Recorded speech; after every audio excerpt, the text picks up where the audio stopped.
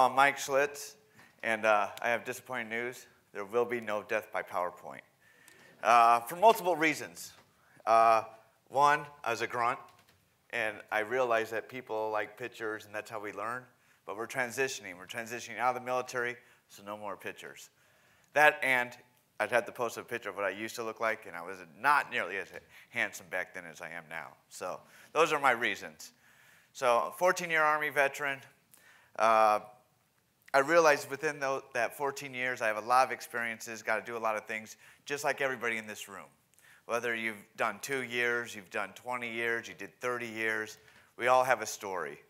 And typically when I speak to veterans, I tend to shy away from telling my story because I realize you all have experiences, you've all been there, you've all done that, and you don't need to hear what I've done or seen or been through.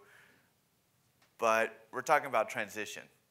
And my transition is a little bit different than some other people's transition because my transition involved my injury. I had to figure out, one, how to deal with all of this and how I was going to move on from the military. So I deployed to Iraq in 2006 during the surge when things kind of were at the height of the violence. So if you look at the violence in Iraq, you know, it's a big pyramid. Early on, they really didn't know how to fight us. They found our weakness. They exploited that weakness, and we took more casualties. We had more soldiers killed. And so we answered that by tripling our numbers into country. And what that happened means more people got killed, more people got injured. And so the Army's program to that was, we got to find these IEDs. And we all know there's 2 ways you find IEDs. Either you find it, you disarm it, keep pushing on with your mission, or it finds you. So halfway through my deployment, I got attached to an engineer unit, and our job was to drive around for 15 hours a day in heavily armored vehicles and look for those IEDs. And we were constantly getting blown up. And fortunate enough, we had heavily armored vehicles, and nobody was really getting injured. But the mechanics couldn't turn those vehicles around fast enough. So how did I meet mission as a platoon sergeant? Well, I got to get out on the roads. I'll take a Humvee. Made that Humvee knowing it's the weakest link in the convoy, made it my vehicle, put it in the back. 27 February 2007, standard day, started like any other day. You know, prep the guys, give them the mission, roll out, clearing a dead-end road. Took our time going down, coming back up, boom. I can remember hearing that distinct sound in my head. Before I could even say a 4-letter word, I was smacking into the ground. It was 2 155 artillery rounds in a propane tank. When it came up through the vehicle, not only did it just throw shrapnel everywhere, it also sprayed propane everywhere. My gunner in the turret, my medic in the back seat behind the driver were killed instantly, and pretty much no pain felt. My youngest of my crew, 21-year-old driver, Corporal Lauren Henry, burned alive inside the vehicle. Couldn't get out. So the vehicle engulfed in flames, and that, unfortunately, we know he suffered on his last hours and minutes and seconds. For me, when that explosion hit, it twisted the vehicle, allowed my door to come open, and I was thrown. And anytime you're ambushed, what are you trying to do? Take a split second, get that battle damage assessment, figure out what's going on. So I paused for just a second, and I could see my vehicle. And I really, at the time, didn't see anything out of the ordinary, nothing really. But what I didn't see was my guys. What do? I get up to run towards my vehicle. And as I neared the vehicle, that's when I felt the flames hit me in the face. I realized I was on fire. Not much I could do at that point. Got down, started rolling. The intensity got so bad my muscles locked up. Face down in the dirt. Everybody says about their life flashing in front of them, this is what I did wrong. Honestly, I was laying in the dirt, I'm like, fuck, I'm gonna die in Iraq, laying face down in the dirt. I mean, that's all I could think about on top of the immense amount of pain I was going through at the time. And about that time that I had those emotions going through me, I could hear my guys yelling for me. But the pain was so bad that I was like, well, I don't know how far away they are. I don't know what they can do, if they can even get to me. Before I knew it, they were spraying me with that fire extinguisher. And that, immediately that cooling sensation, like somebody threw an ice blanket on me, just relieved all that pain. So that was the physical release I felt at that precise moment. Then I had the emotional side. All right, maybe I'm not going to die. maybe I still have that fighting chance. Maybe they can do something for me. Maybe I can continue on. And the guys on the ground did a phenomenal job. We had trained, we had rehearsed. They knew exactly what to do. They got security up, they got the HOZ set up. They started calling up the reports, got me over to the HOZ. Before I knew it, medevac was coming in. Got loaded up on the medevac. I remember having a female flight medic. What's your name? What's your social? I know I got my name out, and who knows what number I gave her. They hit me with the drugs, and I was out. Over the next probably 4 months, I have one memory. I don't know if it was in Baghdad or Landstuhl or where I finally ended up at Brooke Army Medical Center in San Antonio, of coming off some kind of aircraft, being pushed towards a building, and the people around the gurney. And that's it. And then I out again. And 4 months later, waking up in ICU in Brooke Army, everybody trying to convince me that I had lost my hands because of the burns, and it's head to toe, burned 85% of my body, and I have vision loss, which was even bad because I had to wear these big goggles that fogged up on me, so I really couldn't see shit then. And I went immediately into denial. No, I'm not that bad. I can still do this. And as they kept pushing that stuff, no, these are your limitations.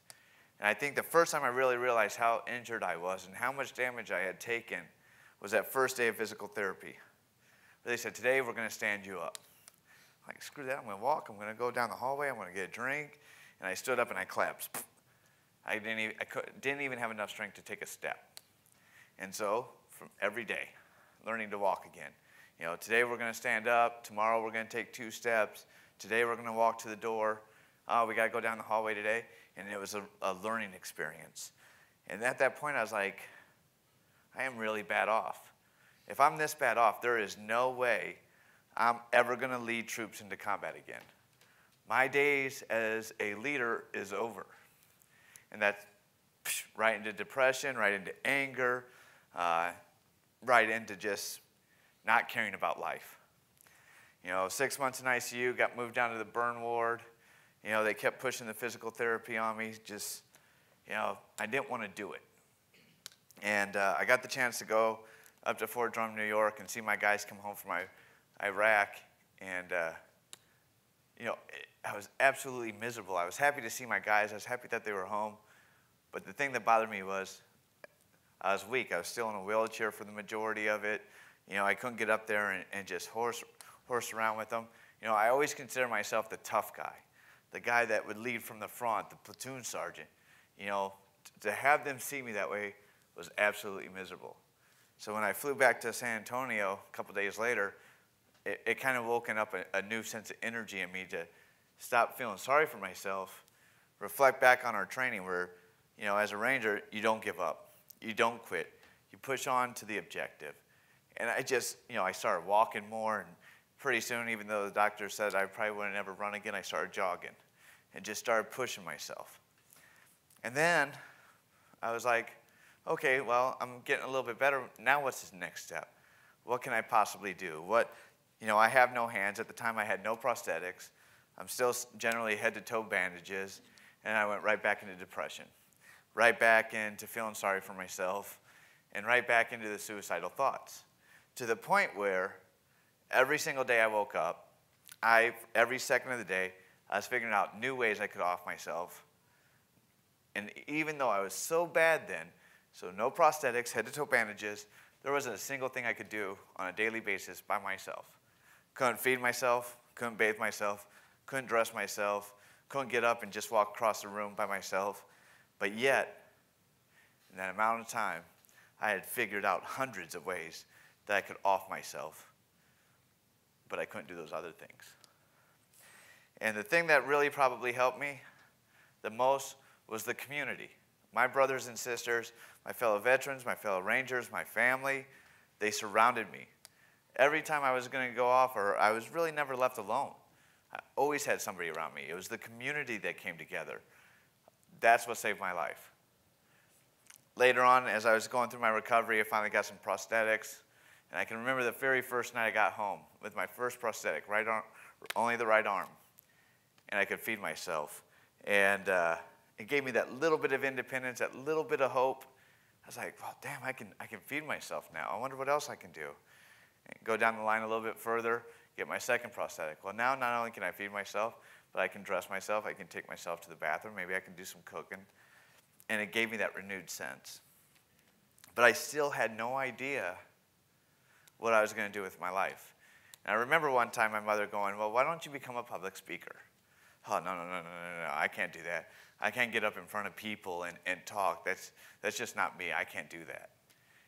But what I forgot to do is reflect back on my military training. That young sergeant giving classes to his team and his squad. That platoon sergeant giving classes to the platoon or briefings. Being a ranger instructor where I had to talk to 300 to 400 students at a time. Exact same thing. Same thing, different environment. So I came to the rationalization that I'm not going to be a soldier. I'm going to have to find something new. I was still lacking that sense of purpose. And one of the things, at the time I was going to these different events, we've all pretty much seen, the wounded guys going to, scuba trips or hunting trips and, going to sporting events. And most people think those trips are for morale. Let's uplift these guys, let them know that we haven't forgotten them. But there's another thing that allows those guys to do. Gets them back out in public. Gets them used to being around people again. Bringing them out of their comfort zone, putting them into situations where, maybe they don't want to be there. They're not happy to be there. And after one or two trips like that, I was like, man, I really enjoyed this. I enjoy being around the community, but I don't want to come as a participant. If I'm going to come to these events, I'd rather help them put it on. Let me maybe help mentor some of the others that are a few steps behind me. And all of a sudden, I was waking up again, and I just had a renewed sense of energy. Well, part of that is because I was starting to find that sense of purpose. We've heard it over and over throughout the seminar. Sense of purpose, sense of purpose. What is your sense of purpose? Your sense of purpose is that thing that kicks your ass out of bed every day. That not only kicks your ass out of bed, but drives you to get out of bed every day. And for me, from that moment to this moment now, has been giving back to the veteran community. To be able to, lobby on Capitol Hill, to reach out to other nonprofits, to reach out to corporations, to raise awareness, to whatever I can do for the community. That's what gets me out of bed every day. And everybody's sense of purpose is different. That thing that pulls you out of bed doesn't necessarily have to be grand and wondrous and, you want to write a book about it. It can be simple. Everybody's sense of purpose, I've met people that their sense of purpose was their career. The majority of my early adulthood was my career, was me being a soldier. I loved it. I wanted to go train. I liked the challenges. I liked the routine. I liked the discipline. That was my sense of purpose. And then it changed. I've met other people that it's not their career. Maybe, their sense of purpose is their family. They wake up every day so they can take care of their family. Pretty good. Worth getting out of bed every day if you can take care of your family. Then there's some others I've met that it's not. They wake up every day to make money. They like things. They like going on trips. Maybe they want to travel the world. You can't travel the world without making money, so they get up every day and they go make money. If that is what drives you to get out of bed every day, then go for it. But oftentimes when I'm at these seminars, I hear two things: sense of purpose and mission. Let me be kind of clear on this. They kind of are similar, but they don't necessarily mean the same thing. So if your sense of purpose is to take care of your family, get you out of bed every day to take care of your family, then your mission might be to go to work, to make a living, to be able to provide, do things with your family. It can be multiple things. So you might have to kind of separate that thing that pulls you out of bed every day to the thing that makes it happen. Maybe your sense of purpose every day is to get out and just go work out. You want to get physically fit again. You can't just stay home and get physically fit, right? You got to have a mission that provides you that sense of purpose. So I move on. I started doing these nonprofit events. It becomes my sense of purpose. And I just kind of fall into the public speaking. Hey, can you come talk to my nonprofit? Hey, can you come talk to my school? And early on, I kind of was like, well, I can start doing this speaking thing. You know, maybe I'm a little bit better at it than what I thought I was. So I decided, well, if I want to give back to the veteran community, if I want to do this volunteering, if I want to do these things, I actually have to make a living too. So what I did is I started my own business. I made my name my business. I incorporated myself, similar to what the Hollywood actors do. So their name is their business. Everything they do, they get to write it off and change things. So every time I go out, every time I go do something, if I talk, if I move around, if I help something, I can write that off. So that's how I became into the professional world. I just kind of fell into it. But early on, let me tell you, it was a struggle. Just like any other person who's ever started their own business, anybody else in the workforce, early on you have struggles. I had to do so many free events that I was going in the hole. I was actually running up debt left and right. Well, if I want to get some more experience, if I want to become a better speaker, I'm going to have to do some free stuff. Nobody knows who Mike Schlitz is. Mike Schlitz is a nobody. So maybe I go do these 3 events or 4 events for free. Maybe somebody there will pass it up. And I kind of got lucky that way. And all of a sudden, you know, I was getting hired by Coca-Cola and Gulfstream and Procter & Gamble. And you know, I've done some stuff on Wall Street. And now I've done some consulting on different levels. But that, early on, complete struggle. So who in here, just by a show of hands, is really scared to transition? Like going, say, from the military into the civilian world, who is kind of like apprehensive about it and unsure if they have what it takes to get there? Pretty understandable. But let me tell you, you've been trained to transition your complete life. How I came to this idea that you've been trained your complete life to transition came from my own injuries. People always ask me, Mike, you know, how long did it take you to recover from your injuries? You know, 2 years, 3 years, 4 years, 5 years. Man, I'm still transitioning. I'm still recovering. Every day I gotta find something, a new way to do something or a new way to adapt something. And then, you know, new technology is gonna come out and I'm gonna have to figure out a new way to do that. Or, you know, every day there's something for me to learn, a new challenge to accomplish. My recovery is gonna go on till the day I die. Bottom line. Well, guess what? Transitioning, same thing. You are going to be transitioning in one shape or another till the day you die. But guess what? You've been doing it since you were an ankle biter. So back when you were still right on your dad's leg and he's kind of walking you around the room, you went from that to going to preschool and kindergarten. I'm not a baby. I'm a big boy, right? I'm in kindergarten now. I'm a big boy. Pretty soon you go, well, I'm not a kid. I'm a teenager. You know, give me some space. You go from that, right? That old high school, you know, rebellious, I'm kind of a punk guy. Now maybe you go from the high school being a student to being a punk to going into the military. Maybe you go on to college. And now, you know, you get to college and you don't have somebody babysitting you every day. You don't have somebody, you know, making sure you go to class or do good. Now, if you don't do what you're supposed to in college, you're going to fail. And not only are you going to fail, you're going to spend a lot of money to fail. Or you went in the military like I did shortly after high school. You go from being that punk, loudmouth kid to being yelled at all the time, right? Doing a lot of push-ups, getting strong. It's a transition. Every step of the way you've gone has been a transition from being a baby to a kid to a teenager to an adult. Everything, every kind of thing you do, you transition. Now we go to the military. You know, maybe you're an officer, maybe you're unenlisted. But everybody in the room has been promoted at some point, right? Every time you were promoted, what happened? New duties, new responsibilities, right? Things change. You had to adapt. Or maybe you PCS to a new unit or a new base. Guess what? You transitioned. You had a change. The principles stay the same. The environment changes. Same thing is going to happen to you now. You know, yes, we like to think, I'm a veteran. This is my identity. You can carry that on to the civilian world. You just have to make small changes because your environment's about to change. So with that, what are some of the key things you want to take from the military going into the civilian world? And this is something I see all the time.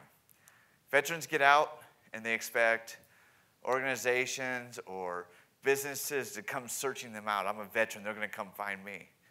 No, they're not.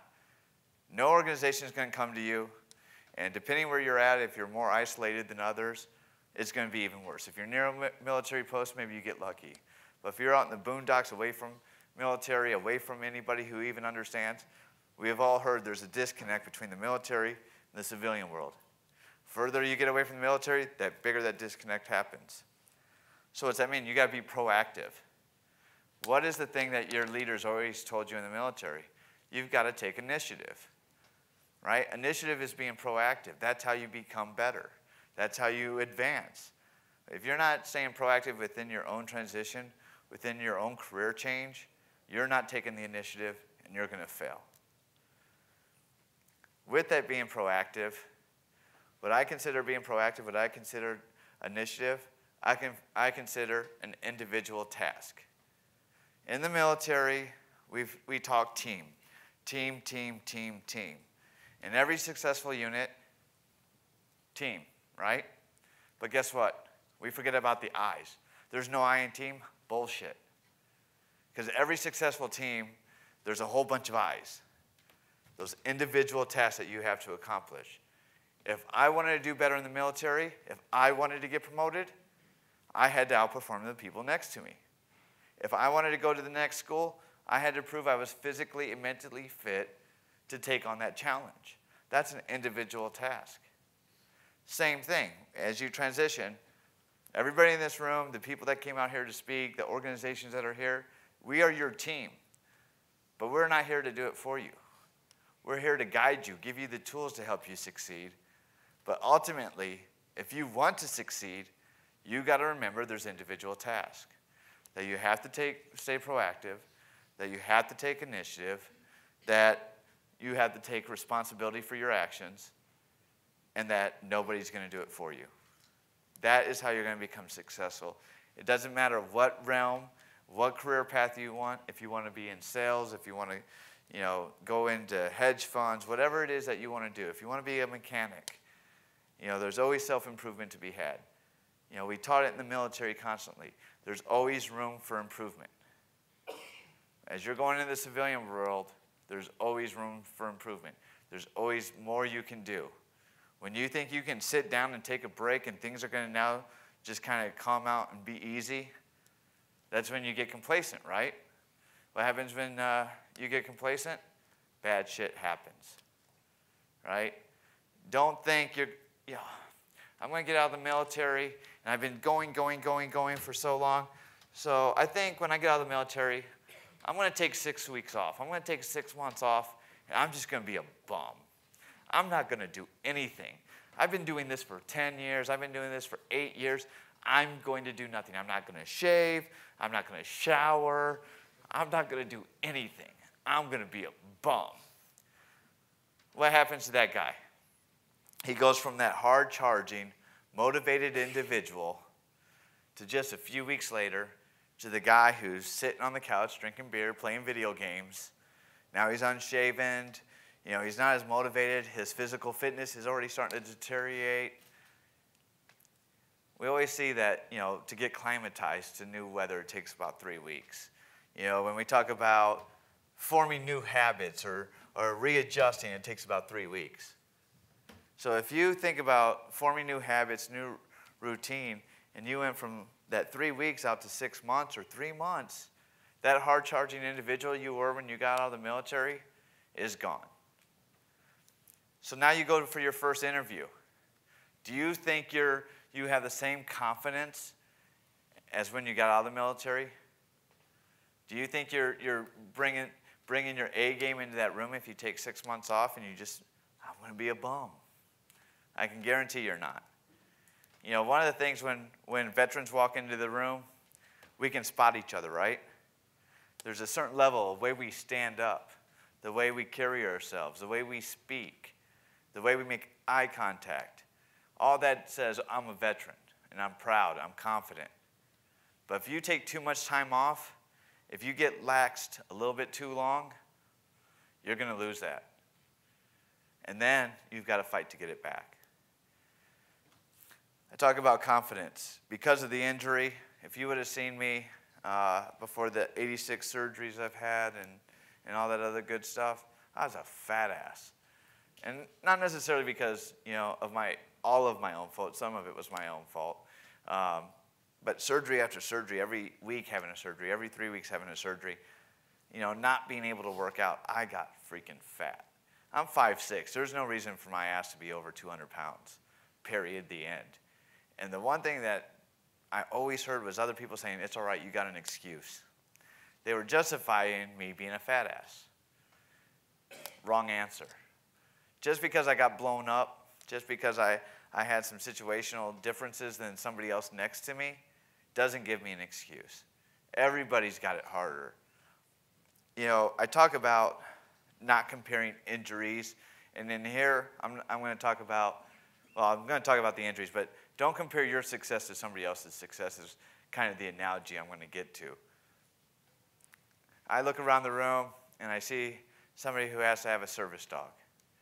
Man, I'm glad I don't have to have a service dog. I'm glad I'm not quite to that ability, right? I, don't have to have a service dog. I see Jay in here, and he's, above the knee amputee. Man, I'm glad I don't I'm glad I have my legs. Somewhere in the world, there has to be that one individual that just has it worse than everybody. Maybe they're just a head. I don't know, right? Just there's a head sitting here, right? That has to be the person who has it worse than everybody else, right? So somehow, maybe using some three-letter agencies, we track that guy down, and he was just a head. And I guarantee if I talk to that person, he's going to say, no. Somebody has it worse than me. He doesn't know that he's the worst person in the world because somebody always in your mind has it worse. All right? I'm very lucky. My injuries are very physical. There's ways for me to adapt and overcome things. Then you have your psychological injuries and, your brain injuries and all these other injuries. And to me, if I had to compare injuries, I am thankful I don't have that because I can articulate my thoughts. I can keep track of my daily activities. I don't have those struggles that many of you in this room have. And I wish that, there was a way like me where if I need to hold something, I can just adapt the way I do it. And unfortunately, medical science, I don't think we know enough about the brain yet. We don't know. We're still learning, how to combat, the challenges of the brain.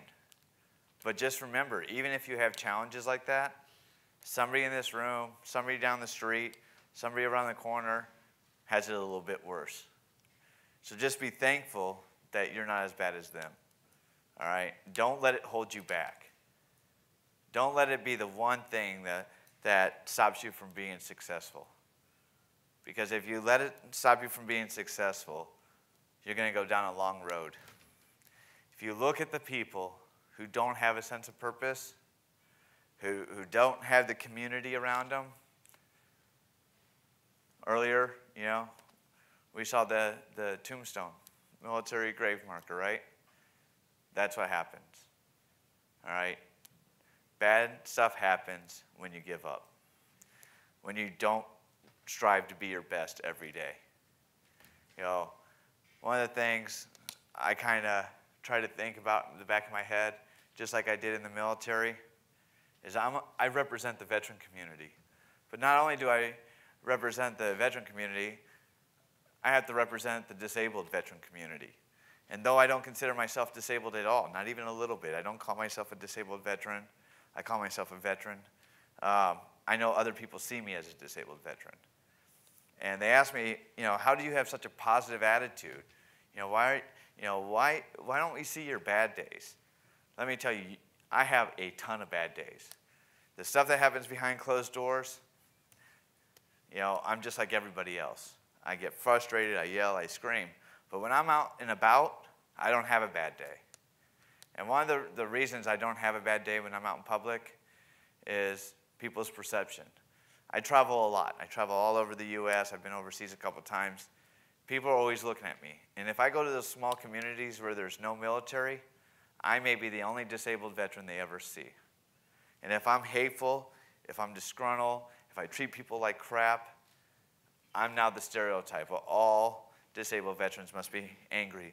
They must all be depressed. They must all treat people like crap. I'm not going to be the guy who puts that in their mind. As I was traveling, I was out in LA one time, no military in that general area, kind of a more well-to-do area. And I'm sitting there and I'm just having, dinner with my friends, having a couple of drinks, laughing, telling jokes. And, we're about to get ready to leave. And here comes a veteran in his wheelchair rolling up to the table. Didn't even spot him from across the room. And he said, "Man, I've been watching you for like the last hour." He goes, I got injured about 3 years ago, and I've refused to do the prosthetic work. I've just kind of been staying at home. I haven't really done anything. He goes, I'll tell you, I'm not living a good life. I'm not doing right by myself. He goes, "But I've watched you, man. You're out there with your friends. You're having a good time. You're using your prosthetics. You're not just tossing them to the side." He goes, "I'm calling my prosthetic guy tomorrow." What would have happened if I was in that same restaurant being angry, being disgruntled, maybe treating the waitress like shit? What do you think that veteran would have said? Well, if he's doing it, then I can do it. If he can be that way, then he's going through the same thing as I am, and I have an excuse to be this way. You don't. You never have an excuse to be that way. So when you go out in public, you're a representative of yourself, your community, and those around you. Just remember that, because you don't know who's watching you. When you go into an interview, you don't know if that guy who's interviewing you is a veteran. If he's going to look for red flags. If you're not at your A game, you're not getting hired. Always be a good representative of yourself. Now, I know I kind of took everybody's time from chow, and we're getting cut because we had to flex the schedule a little bit today. And I could get up here for hours and ramble and give everybody in the room PTSD. I mean post-traumatic Schlitz disorder, not the other one. So what I'm going to do is, if you have questions, I'm an open book. We're in the veteran community. You can probably guess some of the questions I've been asked. And I always ask them, or I always answer them. So if you have questions, make sure you write them down. I'll be in the discussions later on. Come ask me. But right now, because I didn't do the slides, what I want you to do is grab out your pen and paper, your little pen there, because we're military. We always have them in front of us. And I'm going to give you my contact information. And if you don't feel comfortable enough to come to the session later to ask the question, feel free to email me, text me, send up a cluster, and I'll get it answered. So, email, right? Ranger Schlitz. Pretty hard, right? Dead giveaway. And I know for some of you Marines in here, that's RANGERSCHLITZ @ gallantview.org, which, if you don't know how to spell Gallant Few, there's those things on your table that actually say Gallant Few.